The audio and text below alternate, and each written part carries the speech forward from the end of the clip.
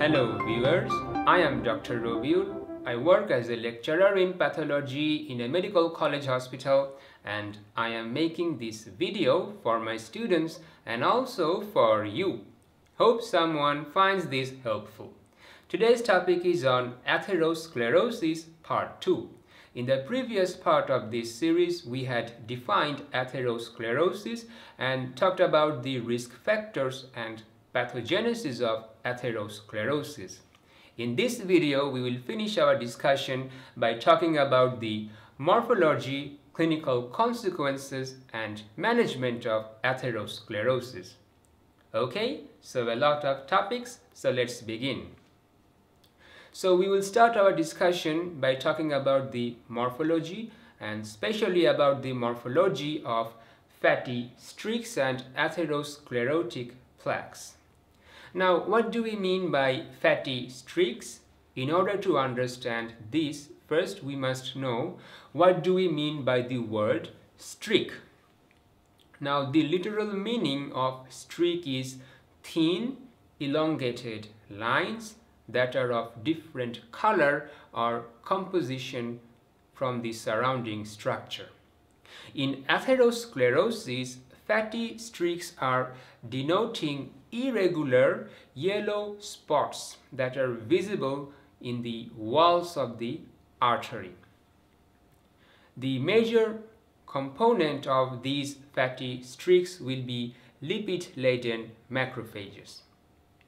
So, what will be the morphology of such fatty streaks under the microscope? So, in order to discuss that, you can see that I have drawn a very simple diagrammatic image in the whiteboard. So, let's talk about this diagram now. So, we have already talked about these images in the previous video of this series. So, here I will just summarize the components that we are seeing in this diagrammatic image.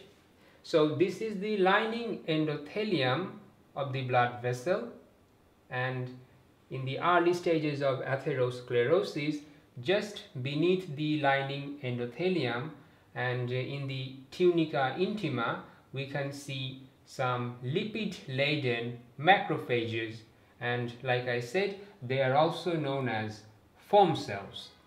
So as you can see, this is one example of a foam cell. This is another foam cell, and here is another foam cell. And if you look closely, you can see that inside the foam cells we can also see some lipids that are drawn here in yellow color. So these yellow spots inside the foam cell are denoting lipid. So these are the major components of the fatty streaks. And besides these cells, in a fatty streak there will be also small amount of extracellular lipid and also small amount of extracellular matrix components like collagen, proteoglycans, etc. And in your textbook you will also see that fatty streaks may also contain some lymphoid cells as well. So what will be the fate of these fatty streaks? Many of the fatty streaks will evolve into atherosclerotic plaques. However, you also have to remember that not all of the fatty streaks are destined to become such advanced atherosclerotic lesions. However, many will do.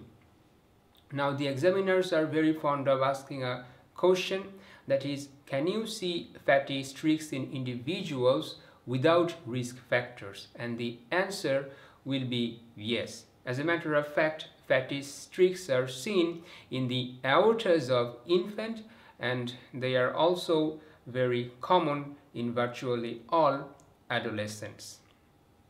So now that we have talked about the morphology of fatty streaks, now we will move on and talk about the morphology of atherosclerotic plaques. Now, atherosclerotic plaques are in fact fully developed atherosclerotic lesions. They are also known as atheromas or fibrofatty plaques. Now, these plaques tend to occur in parts of the arteries that are exposed to turbulent blood flow. For example, at the branch points of arteries, at the ostia of exiting vessels, along the posterior wall of the aorta.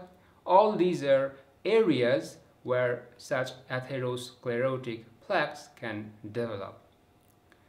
Abdominal aorta is the most extensively involved vessel regarding atherosclerotic plaque. So always remember that abdominal aorta is most commonly involved. Other common vessels will include, in descending order, the coronary arteries, the popliteal arteries, internal carotid arteries, vessels in the circle of Willis, etc. So what will be the morphological appearance of an atherosclerotic plaque? Well, initially these plaques will be focal and sparsely distributed, raised lesions. However, with time they will gradually become larger and more widely distributed. Now, these atherosclerotic plaques will impinge on the lumen of the affected artery.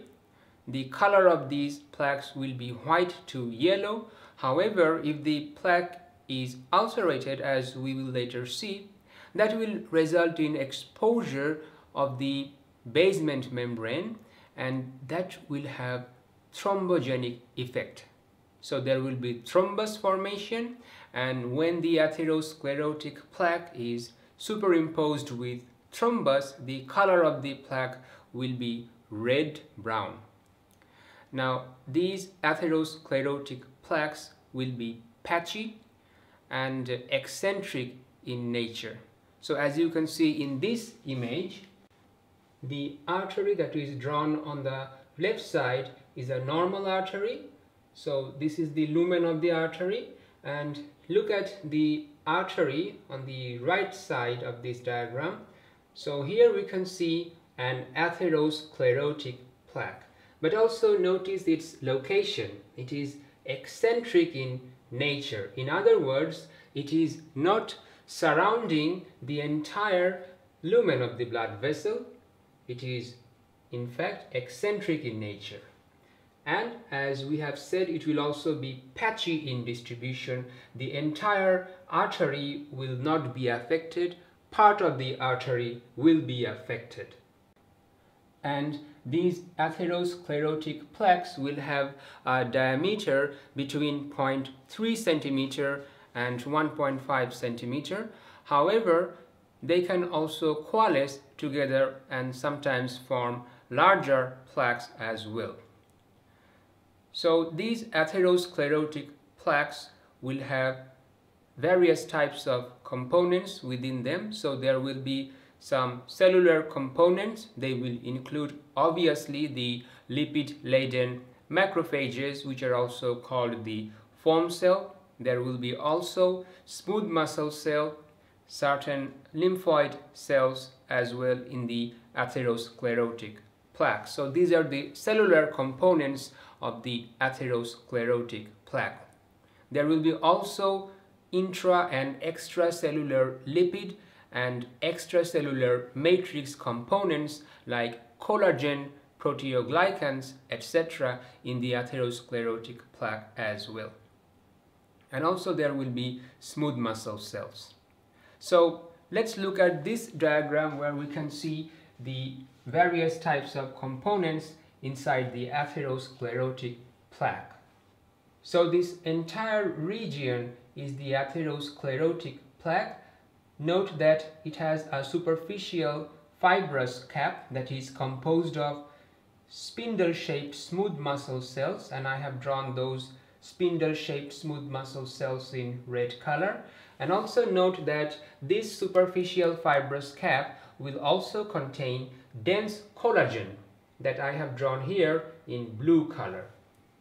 Now, beneath the superficial fibrous cap and also along the sides, which are called shoulder, these areas will be rich in cells. So these are rich in different types of cell, and they will obviously contain lipid-laden macrophages. So these are the lipid-laden macrophages, which are also called the foam cells. There will be also some lymphoid cells. For example, you can see this one is the T lymphocyte. We can know that this is the T lymphocyte by looking at the size of its nucleus, and also by seeing that it has a very narrow rim of cytoplasm. Okay, so this one is a T lymphocyte. These are lipid-laden macrophages.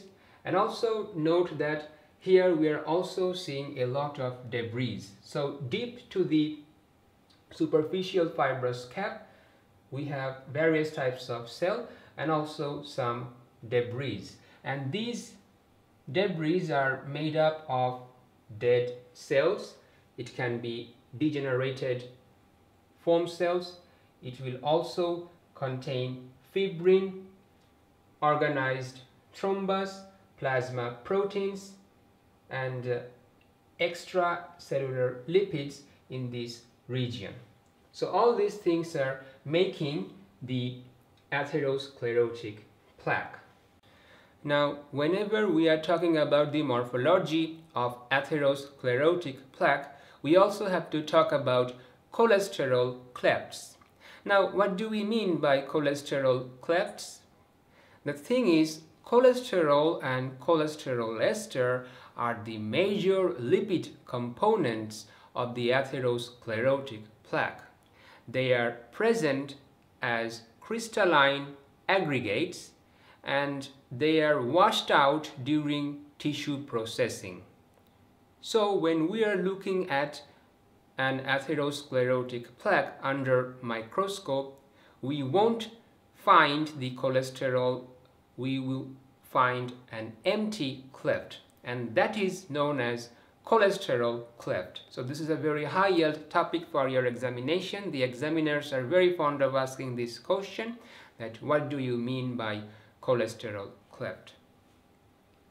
So this is in short regarding the morphology of atherosclerotic plaque. Now, before finishing the morphology, I would also like to add one additional point. Recall that I had said that atherosclerotic plaques are also called atheroma or fibrofatty plaques. But there is another term that is called fibrous plaque. So what is the difference between fibrofatty plaques and fibrous plaques? The thing is, in most of the cases, atherosclerotic plaques are lipid rich. So they are called fibrofatty plaques. However, in some cases, the atherosclerotic plaque may be composed exclusively of smooth muscle cells and fibrous tissue. That type of atherosclerotic plaque is called fibrous plaque. So always keep that thing in your mind. So now that we have talked about the morphology of atherosclerosis, now we will move on and talk about some clinically important pathological changes that happen in atherosclerotic lesions. This is a very high-yield topic for your examination. So what are the changes that can happen to an atherosclerotic lesion? There can be rupture or fissuring of the lesion, ulceration or erosion of this lesion, intraplaque hemorrhage, atheroembolism, and aneurysm formation. All these pathological changes can happen to an atherosclerotic lesion. So let's talk about these changes briefly. The first one was rupturing or fissuring of the atherosclerotic lesion. Now, you may be asking me, Dr. Rabiul, why will an atherosclerotic plaque rupture? In order to understand that, we have to know about the various types of plaque. So some plaques will tend to rupture. They are called vulnerable, while others are more stable and they are called stable plaques. So as you can see in the whiteboard, we have drawn two types of plaque here. So let's talk about this image now. So in this image we can see three arteries. The artery on the left hand side of this diagram is a normal artery. Notice that the lumen of this artery is normal and no atherosclerotic plaque is visible in this lumen. Now look what has happened to this artery. We can see a large atherosclerotic plaque in this artery, and this atherosclerotic plaque is containing large amount of lipid that I have drawn here in yellow color. And if you look carefully, you will also see that the superficial fibrous cap, this part of this image is the superficial fibrous cap, and that one is very thin in this atherosclerotic plaque.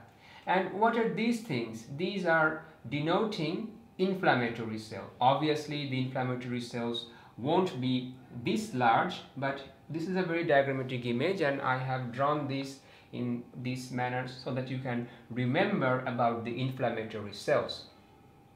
So this type of plaque is prone to rupture, and that's why this type of atherosclerotic plaque is called vulnerable plaque.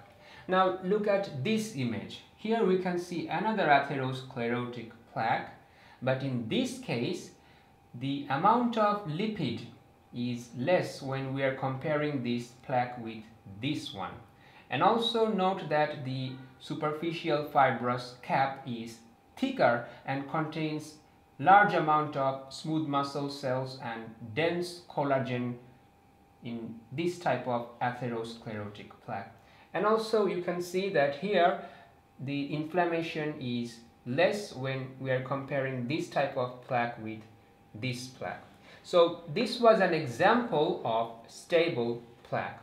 So which type of plaque will be prone to rupture? Obviously the vulnerable plaque will be prone to rupture. And what will happen when the plaque ruptures? Rupture of the plaque will result in liberation of the contents of the atherosclerotic plaque into the blood, and those contents are highly thrombogenic, so that will lead to thrombosis. Similarly, when there is ulceration or erosion in the atherosclerotic plaque, that will expose the basement membrane, and that will also result in thrombosis.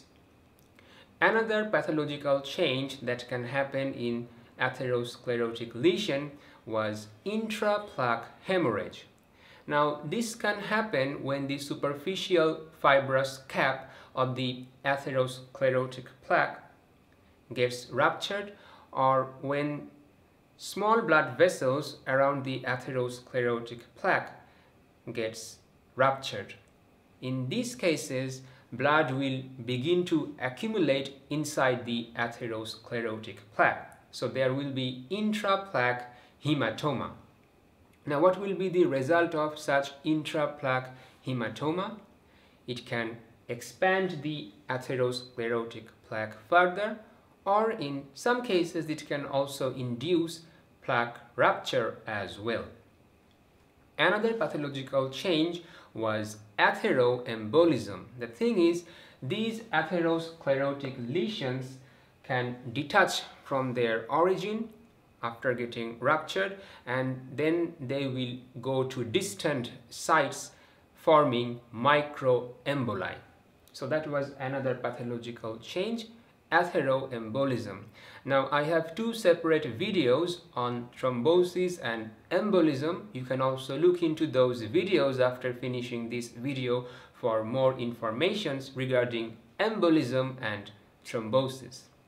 Another pathological change that can happen to atherosclerotic plaque was aneurysm formation. Now what do we mean by aneurysm? Always remember, aneurysm can be defined as abnormal dilation of the blood vessel or heart. So here in atherosclerosis, the thing is, the atherosclerotic plaque will make the lumen of the affected artery narrow, So that will increase the pressure in the affected part of the artery. At the same time, since the lumen is narrow, so less and less blood will flow through this affected artery, and that will result in ischemic atrophy of the tunica media. Recall from my video on cellular adaptation, there we had seen that whenever there is reduction in the blood supply, that can lead to atrophy as well. So here there will be also atrophy of the tunica media or muscle layer of the affected artery. At the same time, there may be also loss of elastic tissue, particularly if there was inflammation. That can lead to loss of elastic tissues as well.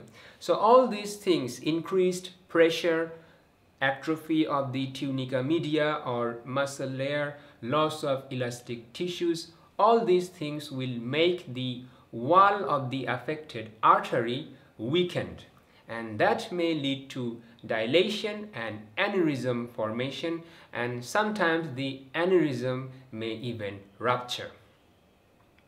So these were the major clinically important pathological changes that we can see in an atherosclerotic lesion.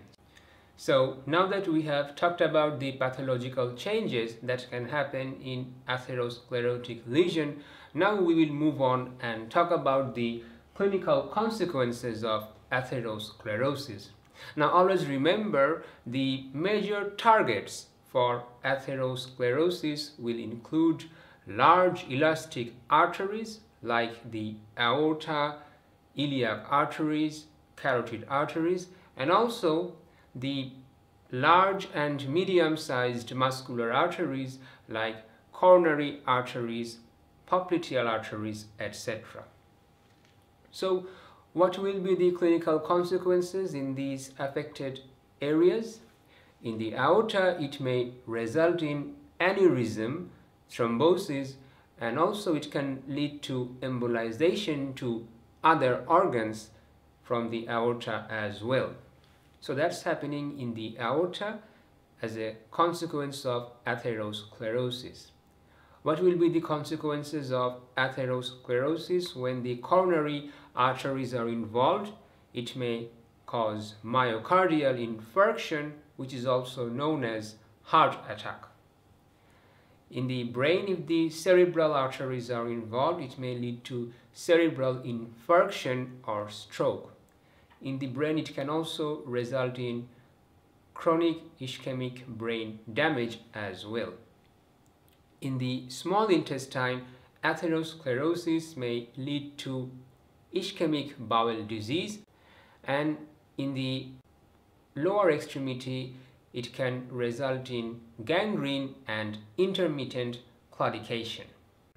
So this was in short about the clinical consequences of atherosclerosis.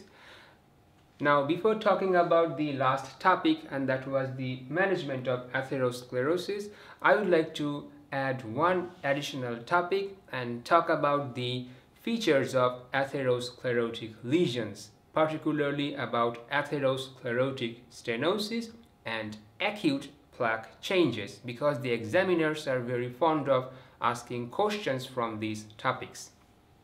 Regarding atherosclerotic stenosis, always remember that during the early stages of stenosis, there is outward remodeling of the tunica media, and as a result, the lumen or the size of the lumen is preserved.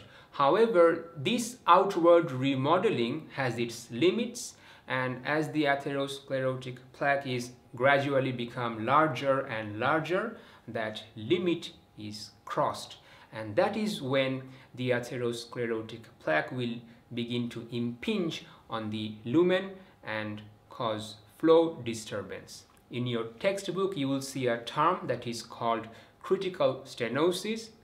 Critical stenosis is the stage of stenosis when the occlusion is so severe that is resulting in ischemia of the tissue. For example, in coronary artery, critical stenosis will occur when there is 70% reduction in the cross-sectional area of the lumen of the coronary artery.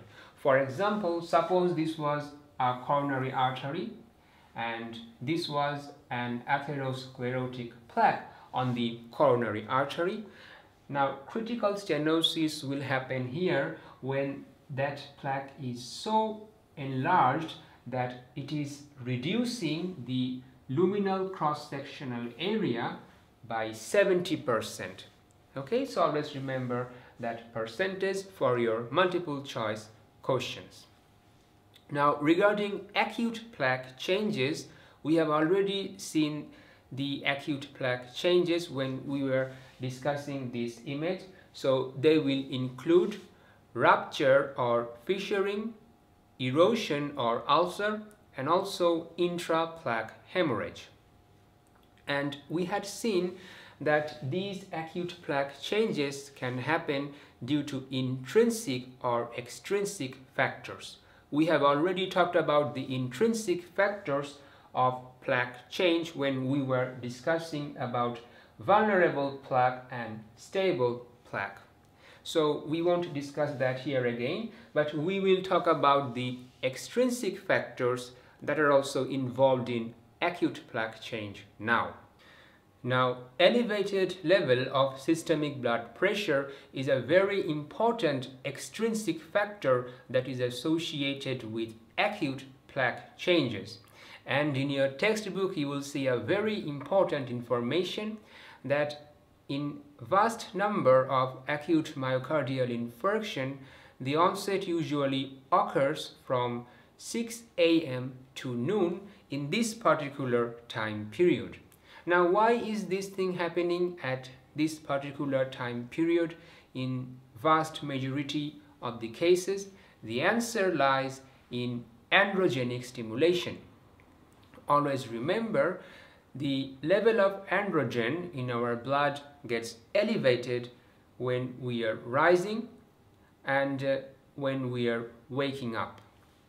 And the thing is, elevated level of androgen can result in elevation of systemic blood pressure. It can also induce local vasospasm or local vasoconstriction. Now, all these things will result in increased physiological stress on the atherosclerotic plaque, and that will make the plaque prone to rupture.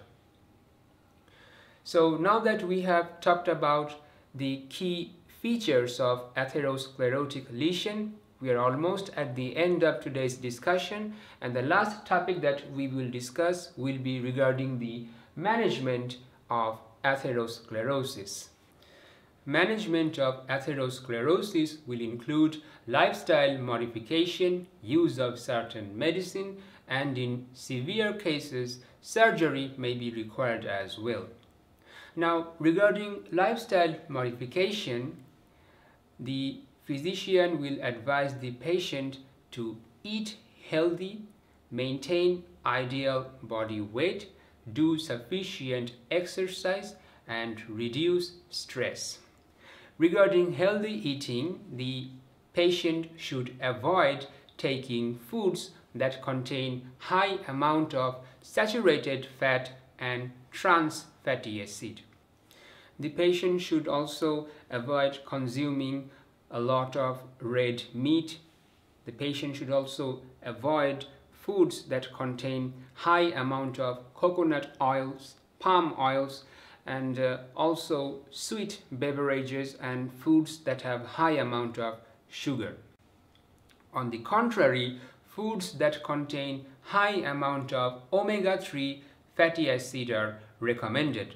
For example, there are certain fishes that are high in this omega-3 fatty acid, and those fishes should be consumed. For example, salmon, tuna, these fishes have high amount of omega-3 fatty acid, and they are beneficial in atherosclerosis. The physician will also advise the patient to consume a lot of fresh vegetables and fruits.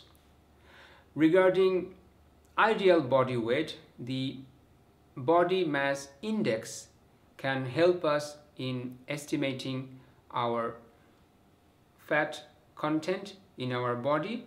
For example, the normal range of body mass index or BMI is between 18.5 and 24.9.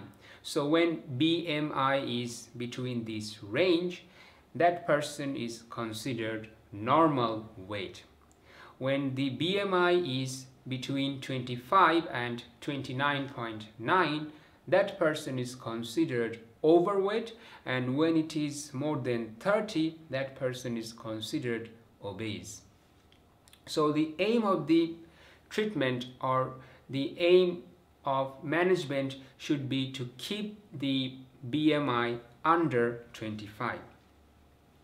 Regarding exercise, in your textbook you will see that at least 20 minutes of exercise is recommended 3 times every week. And the more exercise, the better, because that will burn calorie and reduce amount of fat that is depositing. Among the drugs that are used in management of atherosclerosis, the most important is the statins, and they act by inhibiting an enzyme that is called HMG coenzyme A reductase. This enzyme was involved in cholesterol synthesis, and by inhibiting this enzyme, statins can reduce the amount of cholesterol, and that is beneficial in the management of atherosclerosis. Certain antihypertensive drugs are also beneficial. Especially notable is the role of angiotensin converting enzyme in management of atherosclerosis. So those drugs are also used. And often the physicians may prescribe other antihypertensive drugs as well, based on the condition of the patient. In severe cases, surgery may also be required. For example, in coronary artery atherosclerosis, coronary artery angioplasty, coronary artery bypass grafting, etc. may be required. So this concludes today's video on atherosclerosis part 2. I hope this video was helpful. If you like my videos, do comment, share, subscribe, and let me know. And for my students, I will also recommend you to go through your textbooks to know more information. Okay, so that's all for today. Until next time, take care and stay blessed. Thank you.